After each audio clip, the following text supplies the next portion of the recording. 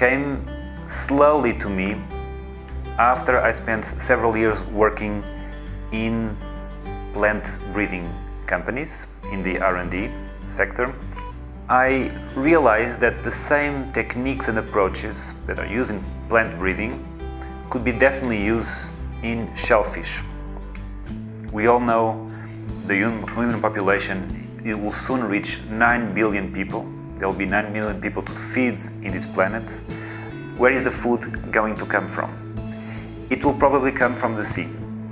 And in the sea, it will not come from fishing because stocks have been exhausted, but will come from aquaculture.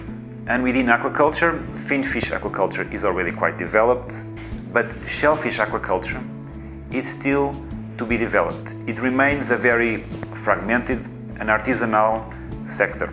Shellfish represents a great source of human protein, probably the most sustainable human protein source, which is farmed in a very natural way because it doesn't require any chemical inputs nor any antibiotics, and it produces very little outputs if it's done correctly.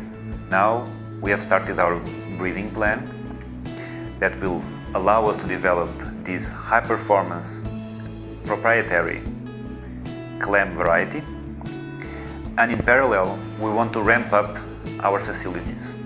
We need to build a hatchery where we will produce the clams. We want to build a nursery where we will multiply our seed, our value, our genetic value. And to do this, we have already secured the respective licenses and we've developed the engineering plans. So we are very excited because we started this journey to become the leading shellfish company to develop innovative varieties that are relevant for the production and consumption chain.